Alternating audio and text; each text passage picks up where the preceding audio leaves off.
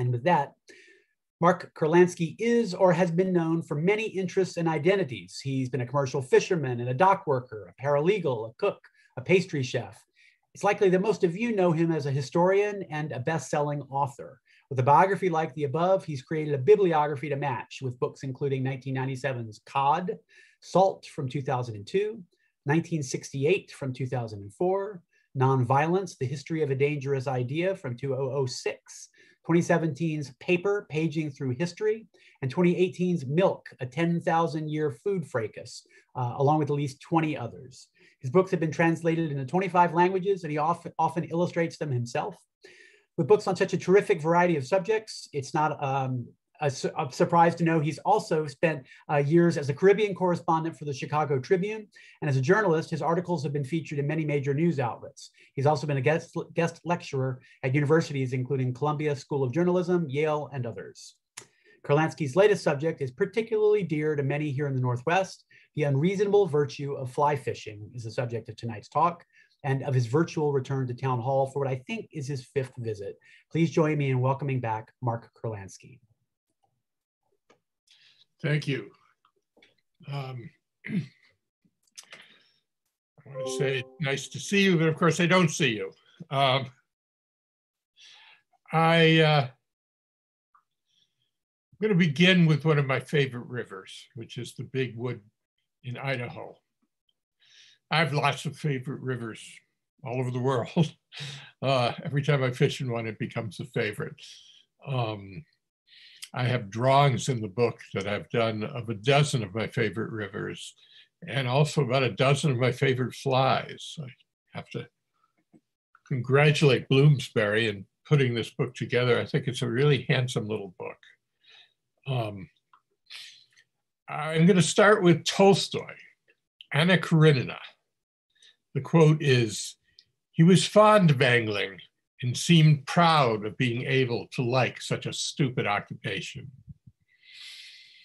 Well, stepping into the Big Wood River on a winter day, I feel the current wrap around my legs like the embrace of an old friend. That an icy river can have a warm embrace is one of nature's ironies. Ernest Hemingway fished the Big Wood River and even chose its bank as the place to die. He understood. Tolstoy, who understood so much about human nature, just didn't understand, or at least he created a character who didn't. In Anna Karenina, he wrote of 2 brothers who were wealthy landowners. To the first brother, there was nothing better than working in the fields. He could not understand why the other brother wanted to go off and fish for perch. At the end of the day, he would meet up with the second brother and be mystified at how happy that brother was after fishing all day, even though he hadn't caught a single fish. There is not an uncommon divide, the one who fishes versus the one who doesn't. The one who does can never explain the urge to the one who doesn't. Every winter in central Idaho, while the smart set is gliding down the mountains of Sun Valley, experiencing their own version of exhilaration, I make my way down snowy banks into the freezing Big Wood River in the hopes that a large and handsome rainbow trout will pull on my fly. There are days when I catch a dozen fish and days when I catch none, but I always return to town filled with the sense of peace that comes after having a great day. If I catch no fish, if my fingers are so cold that they have turned bright red and no longer work, no matter. Any day spent fishing on a wintry river is a great day. How is it possible that someone who could write Anna Karenina couldn't see that? There's 2 really difficult questions that I get asked all the time. And I'd like to say that they're related, but I don't think they are. The 2 questions are, why do I write and why do I fish? All they have in common is that they're both activities that I have been impulsively drawn to for as long as I can remember, since I was a child. Yeah, strangely, I started writing when I was a child, and I started fishing. Well, Some writers famously don't like fishing, like Tolstoy and Steinbeck. Many other writers have judged fishing harshly. Being a good writer will not necessarily make you a good angler. And there's certainly no guarantee that being skillful at fishing will make you a good writer. The only thing the two have in common is a love of solitude and a tendency for reflection. They often, but not always, attract the same type of people. Fishing, and especially fly fishing, is about asking questions. Should you take the fish? Should you fish on a sunny or an overcast day, in the river or from the riverbank, with colorful flies or not? What do these fish like to eat? And at what time of day? These types of questions are endless, but underlying them all is a more fundamental question, the question of all questions: why do it? Was 19th century President Grover Cleveland right when he stated that the urge to fish was driven by an occult and mysterious instinct? Well, in my case, I think he was right. Whenever I see a body of water, I look for fish. I started this growing up in New England, looking at the ocean. When I'm by the sea, I follow bird flight patterns because birds follow fish. When I'm by a river, I stare into glassy still pools by sides of swift moving currents, examining the ripple enlivening the surface. I always ask where the fish are. And when I think I know, I want to try to catch them. It's an almost involuntary response, like a cat sensing the presence of a mouse. This primordial urge started when I was such a young boy that I suspect I was born with it. It was certainly not cultural. None of my adult relatives fished or even thought about fishing or understood what's up with Mark. They were all urban and not outdoors people. My grandfather, I remember, used to wear a suit and tie and hat when we took him to the beach. The only intersection of fishing and literature in my boyhood was that a good spot for reading and a good spot for fishing were the two things I asked of a natural setting. My primary reason for fishing was always clear. It was to go someplace beautiful where I could feel immersed in nature. Well, I grew up in an industrial suburb of Hartford, Connecticut, not a beautiful spot. At the end of the block where I lived, there were city buses that took me to downtown Hartford in a matter of minutes, but there wasn't any bus that I knew of that took me to nature. A couple of years ago, the real estate section of the New York Times ran an article about my hometown saying how it was one place where real estate prices hadn't gone up. And the article cautioned that the town's houses were not especially desirable, and that there were no pleasant green spaces. But that's not how I remember it. I remember a park with a pond that had the predictable name of Mill Pond. And there was a waterfall in this park, and I used to sit on rocks and read. And one day while reading, I saw this flash of color underneath my feet. And I went, this town didn't have any tackle shops. They had a 5-and-dime store. And there I bought some hooks and some floaters and some weights, and I got some string, and I found a reasonably straight branch, and I tied the string to it, and I rigged it up. I didn't really know this. I had no idea of it, but actually it's how people fished for thousands of years. There were no reels, just a line at the end of a branch. And, I'd feel a yank on the line, and I'd flip the rod, and the fish would land on the shore, a little yellow sunfish. Then I caught another and another. And then I thought, well, there must be something on the bottom. And so I weighted it down with the sunfish on it and dragged it on the bottom. And then I would get a yank and I would catch crayfish. And, see, people in Connecticut don't eat crayfish. They don't even know that they live in their waters. And I would bring home all these fish and crayfish to my mother, and she would refuse to cook them. So I stopped bringing them home, but I kept fishing. Fishing for me has always been about being involved in nature. For some hunters, the best hunters, it's the same thing. If you fish in order to participate in nature, then what exactly is your role? You're a predator. And since your prey is also a predator, you are a predator's predator. You must think like your prey in order to succeed. The bait, the plug, and the fly are all designed to appeal to the predatory instinct of a fish. You are the predator tricking this killer.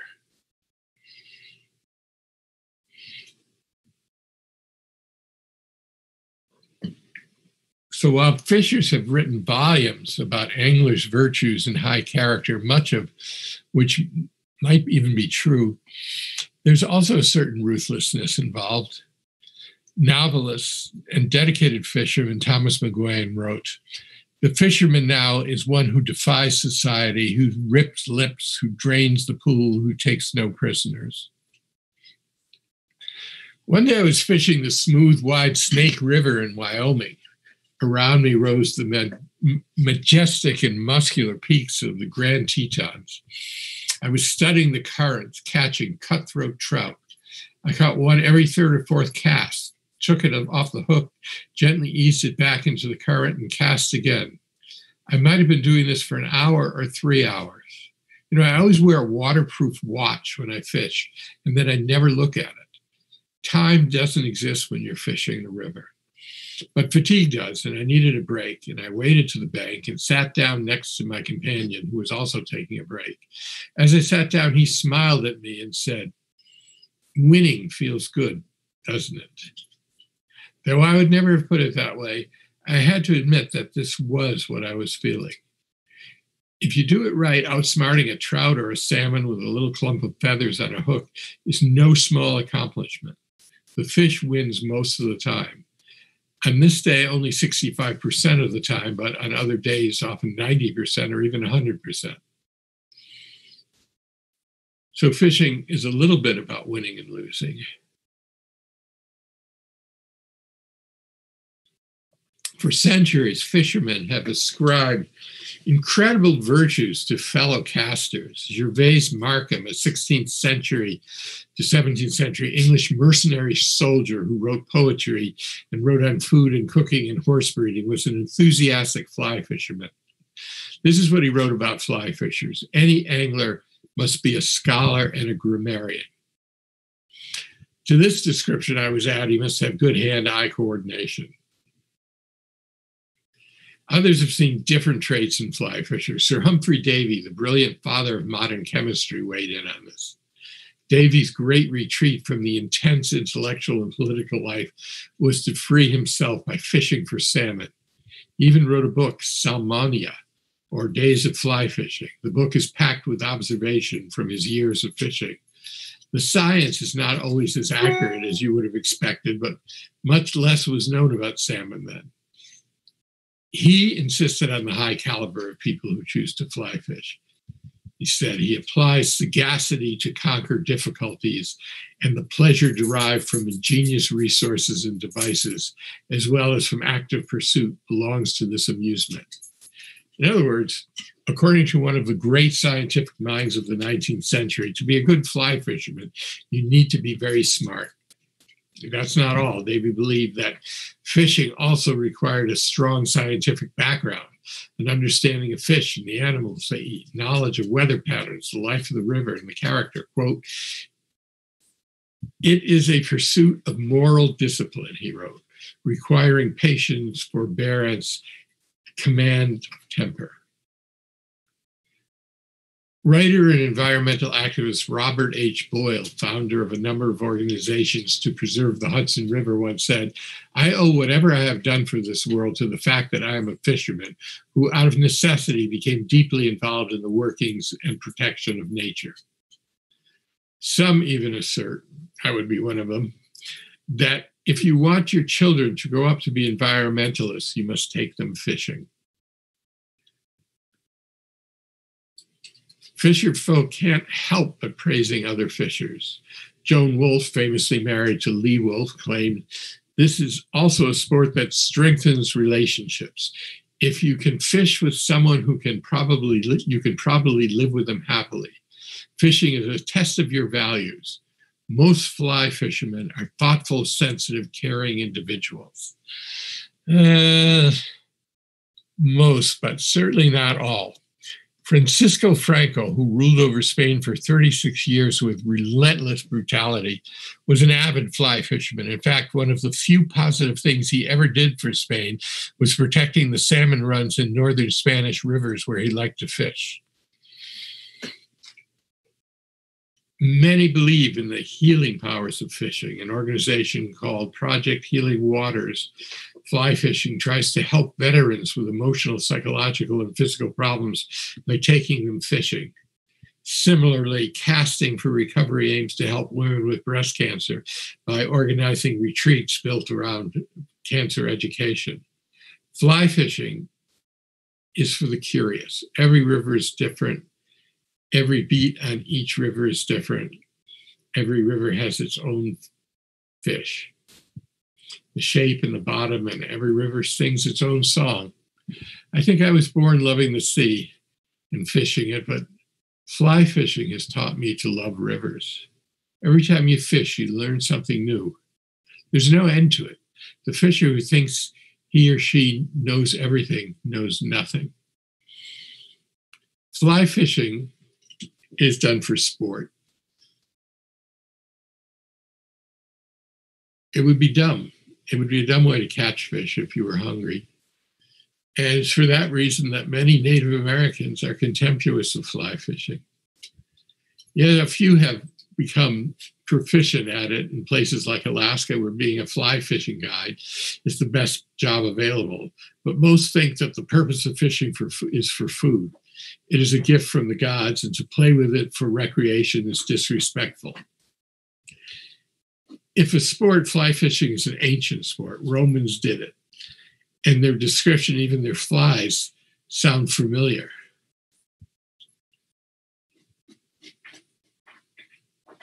In early times, you needed enough skills. You need a lot of skills today, but in early times, you needed to be a good enough blacksmith to forge the right kind of hook with the right length of shank and the right depth of curve. You had to find your own wood to build your own rod, and you had to make your own lines. For a long time, lines were made from the hair of horsetails. And for a tapered line, you would, on the thick end, you might have 8 hairs, and then you go down to 6 hairs or 4 hairs. And if you were a really good fisherman, at the end, the leader would be one single hair. To catch a trout, they even caught salmon this way, with a single hair on the tip. That takes a bit of skill. For thousands of years, fishing was done with what was called a gorge, which was a piece of bone or shell or horn pointed at both ends. Then when the line was pulled tight, the gorge turned sideways in the fish's throat. Gorges have been found that are 70,000 years old. But eventually it was realized that hooks would be better. The Maori made hooks with human bones. The New Guinea people made them with claws of large insects. Hooks were also made from eagle jaws and barrel cactus spurs. And the ancient Egyptians were the first to realize that a hook would hold even better if the fish in the fish's mouth if it had a reverse point, a barb, which they had already used on spears. In Chinese manuscripts written about 3,500 years ago during the Shang dynasty, which ruled the Yellow River Valley, the use of an artificial fly for fishing was described. I've crossed the wide, rushing, gravel-bottomed Yellow River, which in the spring is literally yellow and would be suitable for fly fishing, except that it's the cloudiness of the water. But it seems that the ancients did fly fish in it. Homer mentions fly fishing. Claudius Alienus is generally thought to be the first Westerner to talk about fly fishing. And he described red wool fastened around a hook with two feathers which grow from a cockswaddle. He describes fly fishing exactly the way we know it today. Now, I have to tell you a little about my thoughts about grizzly bears. Don't like them. In Alaska, they try to convince you, guys try to convince you it's a great trick to be out there fishing with the grizzly bears. And a guide once offered to take me to a place where the bear, after you got the fish on the hook and when you were bringing it in, the bear would chase after it. Struck me as a really bad idea. Bears kind of sit around and watch you fish. And I can't help thinking that what they're thinking is, what the hell is this guy doing? I mean, there's this animal that catches fish, sticking his mouth in the river and grabbing it with his teeth. What does he think I'm doing? He just stares, thinks it's very strange.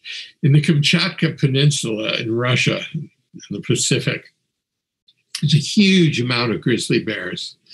And they train these dogs, which they call likas, which are a type of sled dog, these white dogs with curly tails that chase away the bears. They just make a lot of ugly noises, and the bears don't like it, and they run away. But dogs always know people who love dogs. So these dogs, I was in this camp, and they had 3 likas, and they all hung out with me because I rubbed their bellies and their heads, and lying there rubbing them. And a bear walks into the camp, and I say to the dogs, "Come on, guys, there's a bear." And they're going like, "Oh, could you scratch a little to the left, please?" And the bear was practically up to me when the dogs finally got up and chased them away. One of them actually bit a bear in the butt. They're great dogs. I'm keeping an eye on time here. I wanted to talk a little about tying flies. Tying flies is it's the kind of disease that appeals to writers, because writers are always looking for an excuse to get up and do something else. So I go over to the other table and tie a few flies. I got obsessed with tying a thing called a McGinty, which looks like a bee, and it's not made anymore. And then the reason I know about McGinty's is because it's in Hemingway. So I got a pattern for it, and I decided to tie some McGinty's. And they called for this kind of wings from a white hawk feather with a brown tip. And I checked everywhere where I get these things, and nobody had a feather like this. And then one day, I live in Manhattan, and I'm walking down 86th Street, and these 2 white pigeon feathers start drifting by me. So I grabbed them, and I cut them down to the right shape, and I painted the tips with a brown magic marker, and it worked perfectly. You can't admit that you tie your flies with magic markers, but it does work, because the ink in magic markers is waterproof. I just wanted to, before I'm completely out of time, I wanted to talk a little about women. There's 2 legends about women in fishing, and they're both sexist. One is that women bring you bad luck, and the other is that they bring you fish. So,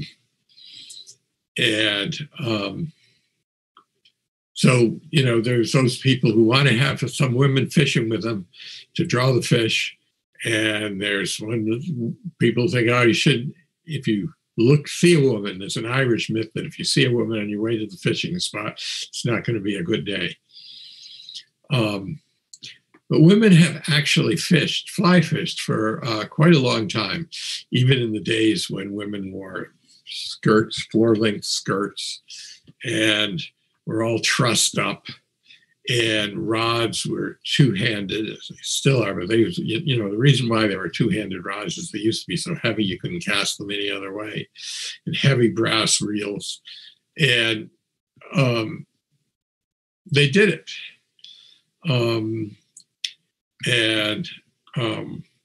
I know several cases of women who have earned reputations as great fly fishers.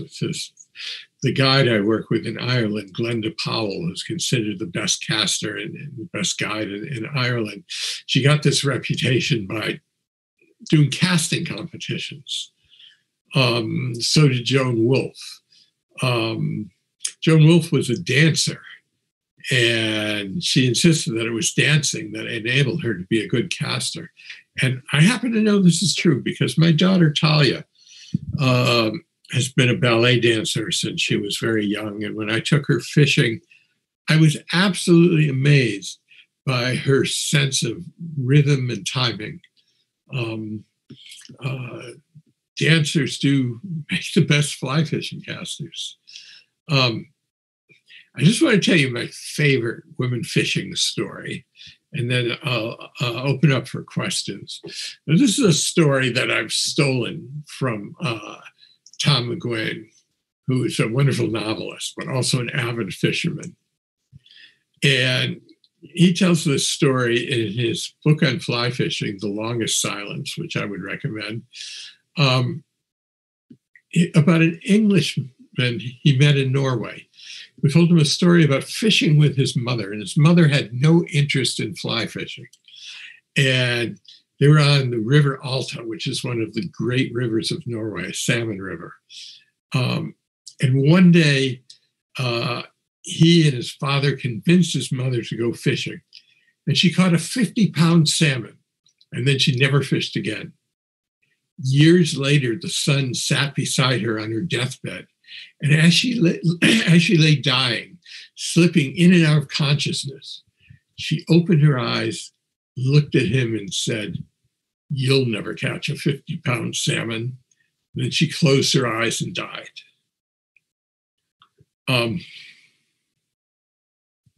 Today, there are 6.5 million Americans fly fishing, and a third of them are women.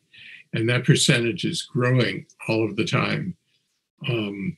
In fact, they talk about fly fishing becoming increasingly popular, but the only demographic group that is causing that is women. There are more and more women fly fishermen. So hope to see you out there.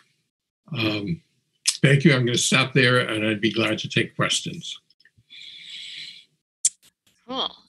Thanks so much, Mark. Yeah, I want to remind anybody who's watching out there to submit a question. But in the meantime, I just have a question. I don't really know anything about fly fishing, but I'm wondering, does it seem like it's a sport that is kind of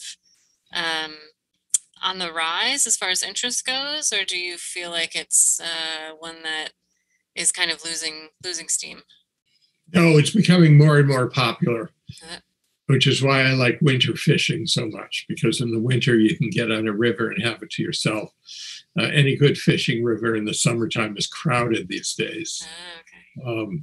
So on the one hand, I'm glad to see it become more popular. On the other hand, I would be perfectly happy to have it all to myself. Is there a specific type of river that you're looking for when you're going out? A beautiful one. A beautiful one. That's all I ask, is that the river be beautiful. It's like when I was fishing that spot in the Snake River and staring at the Grand Tetons, I felt like I don't need any fish. Just standing here in this water looking at these mountains is all I need. But then as an extra, I actually did catch fish. What would you say is sort of the state of our rivers these days, having spent a lot of time with them? Are they as I go and I look at a river and I don't see the same things as you would?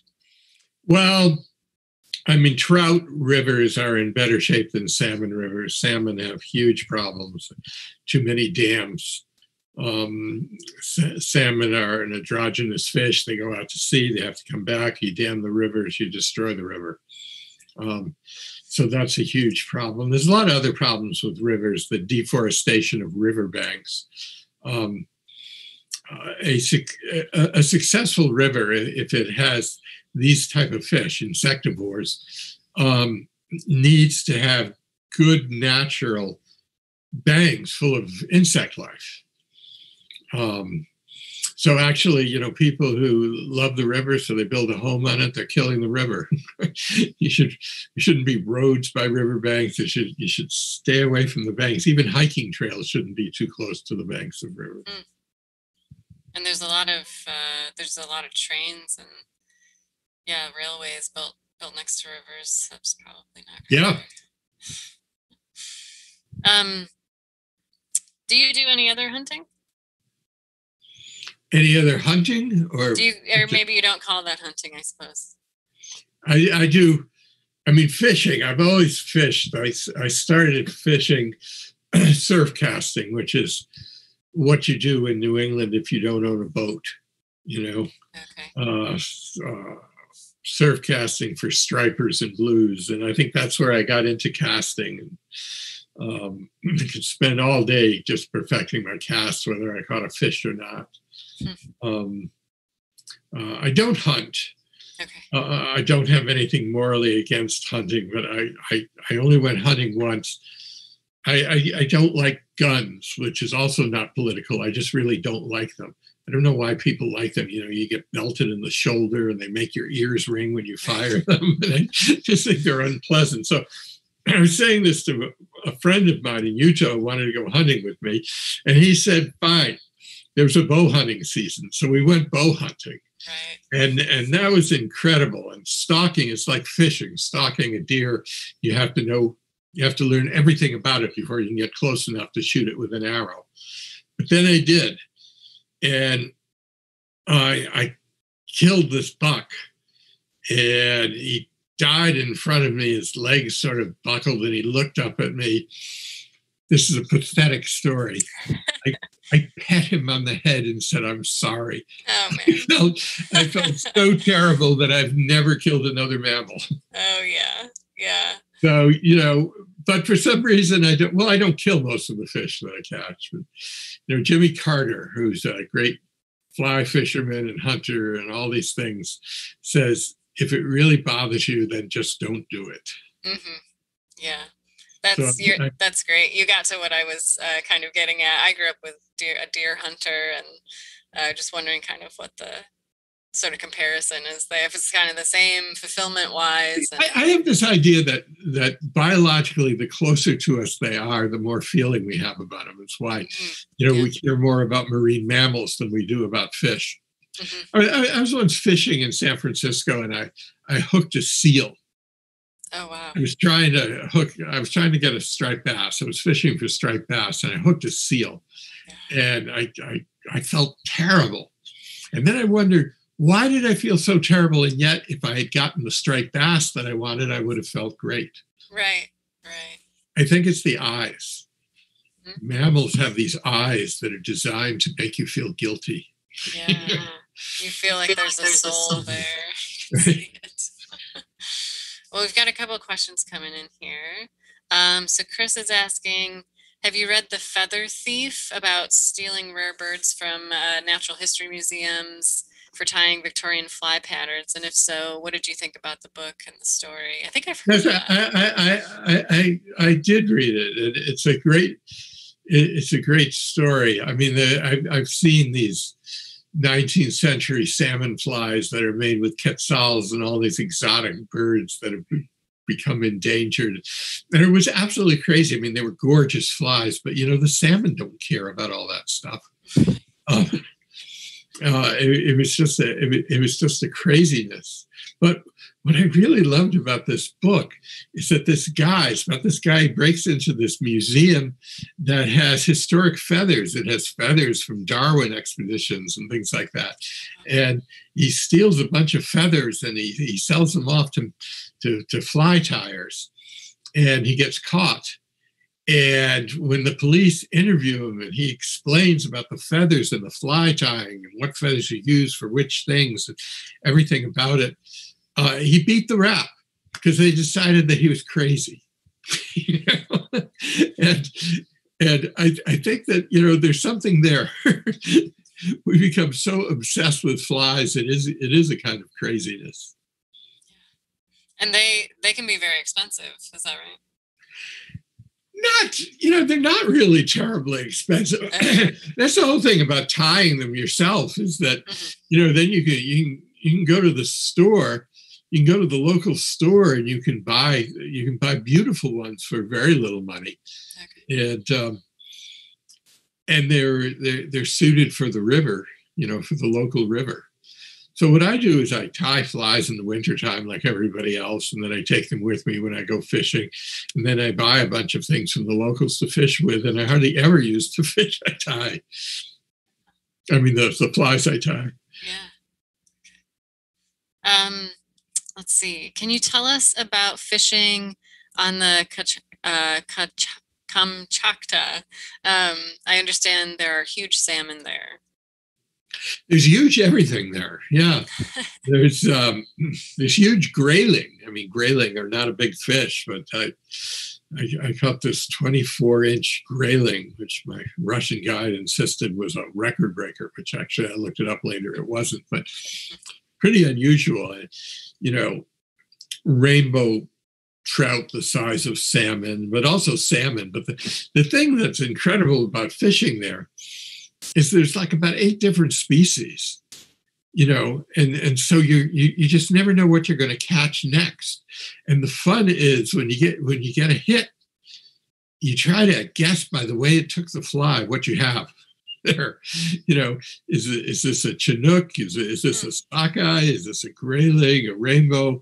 And after a while, you get to learn the bite of the different fish. Yeah, it's you know, it's a funny kind of fishing. You know, I was catching like 20 or more fish a day, which is one kind of fun. But you know, I love fishing on the Blackwater River in County Cork, Ireland. Hardly ever catch anything there, and I'm just as happy. It's more about the experience. Right. Somebody's asking if you can fly fish in Manhattan, which seems unlikely, but if you could fly, you could fish in Manhattan, but you can't fly. You can't fly fish in Manhattan because there's no salmonids. You know, there's no char or trout or salmon. The thing about fishing in Manhattan is that, as I was saying, you know, the path of fishing is to be in a beautiful spot. I love Manhattan for a lot of things, but it's not my idea of a spot to be fishing in. Right. I heard recently that they're putting a beach in Manhattan, which seemed like kind of a funny idea. Well, then they used to have them until they realized how unhealthy the water was. Right. They've cleaned up the water a lot because of the Clean Water Act. But I'm still not sure you want to go swimming with all those PCBs. Right. Let's see. Have you fished in any Pacific Northwest rivers? Well, I fished a bunch in Alaska, and I fished the Willamette, and yeah. Great. Let's see. I've got a couple of questions here, kind of on the same line of thinking. Do you know of good ways for someone new to get into fishing? Should they go out in groups or something like that? No, look, this is all you have to do. It's so simple. You don't even have to buy anything. You have to find a great place to go fishing, and then you hire a guide. And the guide will provide all the tackle you need. He knows everything about that river. He will teach you how to fish. He will teach you how to work that river, and you'll have a great experience. And you'll even catch fish. Are there any things not to do in that first time going out that people should know? Well, I always think that the first rule of fly fishing is don't fall in. Some rivers have very slippery rocks, and you don't want to. There's a whole argument about whether we should be in the river anyway because it spooks the fish. I mean, what do they think? I mean, I'm kind of a clumsy guy. What do they think of this big clumsy guy there in the river? If you look at old drawings of fishermen, they were fishing from the banks, even sometimes hiding behind rocks. But the thing is that standing in the river, which has become much more popular since waders have gotten really good, it's a great feeling. You really feel part of the river when you're standing in there. So I do it. I'm wondering if there are things that you can tell about an environment based on the fish that you find in that area. Is there like, you can tell something about the forest by the birds you see in it. Is there something about a river and the types of fish you find in it that kind of give you a clue as to what you're looking at? Well, there's all kinds of things. If the fish are really smart, if they're kind of wise to your flies, you're fishing in a river that a lot of people have fished in before you. If they're just gobbling up flies like happy fools, this may be a river that's fed by a hatchery. Interesting.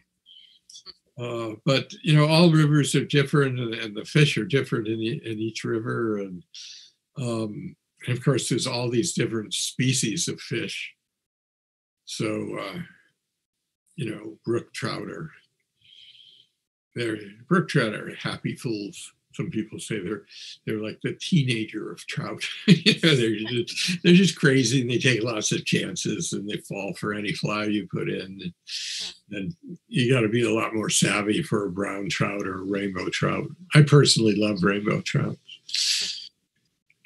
Yeah, for someone who I've maybe only fished like once, it's kind of interesting to think of different types of fish having different personalities or different tendencies. But it's not only thought of that. It's not only the species, but it's the river. They adapt to the river, and the fish are different even in the same species from one river to another, noticeably different.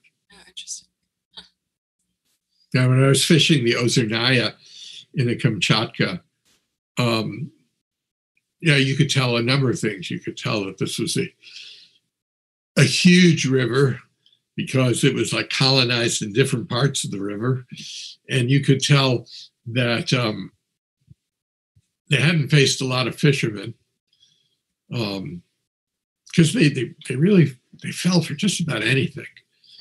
What I would do, I was fishing these flies they call Dalai Lamas, which may be an intentional insult to Tibetan Buddhism because Tibetan Buddhism doesn't allow fishing.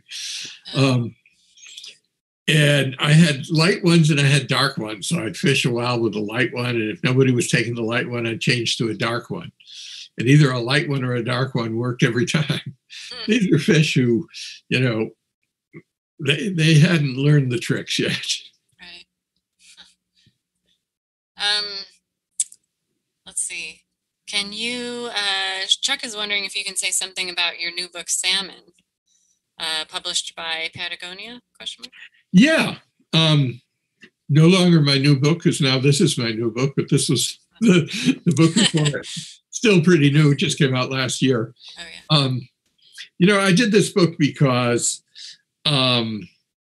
people have this idea that the great problem with commercial fish is fishermen and overfishing. In 1997, I did a book about cod at a time when the most famous northern stock collapsed and people started thinking a lot about overfishing. And now, people look at a commercial fishery and they just assume the problem is overfishing. But actually, a fishery today whose only problem was overfishing would be wonderful. That would be such an easy problem to solve. There's so many different things going on. And I wrote a book about salmon because salmon shows this. I mean, everything, because it's androgynous, because it's in the ocean and in the fresh water, everything that we do wrong is killing salmon, from deforestation to pollution to dam building to climate change. Climate change is the real killer. And so that basically, if you could save the earth, you could save the salmon, or vice versa. So I thought it was a good way to talk about trying to save the earth. Ross is wondering if you ever eat what you catch. I think you said you do a lot of catch and release, but do you ever eat what you catch? I do sometimes. I do sometimes. If I'm often not in a situation. Okay, I'll confess something to you. I hate camping. Absolutely hate camping. When I was a journalist in different wars and things like that, I had to go camping. And, you know, the idea of camping for fun is completely alien to me. So when I'm through fishing, I'm going back to the lodge or something. So there's no point in taking the fish. But every once in a while I do. I think a salmon or a trout just grilled is a great dish. You're doing nothing more to it than just splitting it and grilling it. Let's see. I think this might be Bob. Have you fished Western Montana streams before? And if so, can you share a tale or two? Also, do you use float tubes or rafts at all? You know, I can't be everywhere. Yes. I haven't fished Montana. I fished Wyoming and I fished Idaho, but I've never fished Montana. I should correct that sometime. I have used rafts on the Salmon River in Idaho, which is a gorgeous river, Steelhead River. And have you used float tubes or rafts? Raft. Mm-hmm. Well, we are at the end of our questions. I wonder if you wanted to just say anything in closing before we sign off here. No, I really can't think of many things that are more pleasurable than fly fishing, and so I was hoping that I wrote a pleasurable book, and I hope you enjoy it. Cool. Yeah. Well, thank you so much for your time tonight. My pleasure. And yeah, this has been a lot of fun. I've learned a lot, I feel like. So thank you so much. I want to thank the audience too. Thanks for your questions. I want to encourage you, if you're interested in buying a copy of the book, to click on the link in the chat. That's going to take you to Third Place Books, so we can support a local store. Yes, please, everybody, support local stores. Mm-hmm. I'm really, really hard pressed these days, and we really need to support them. Yeah, definitely. Hopefully, the next time around, for some of your upcoming works, we can have you back at the venue. I'd love it. I hope that works out. Thanks so much. Thank you.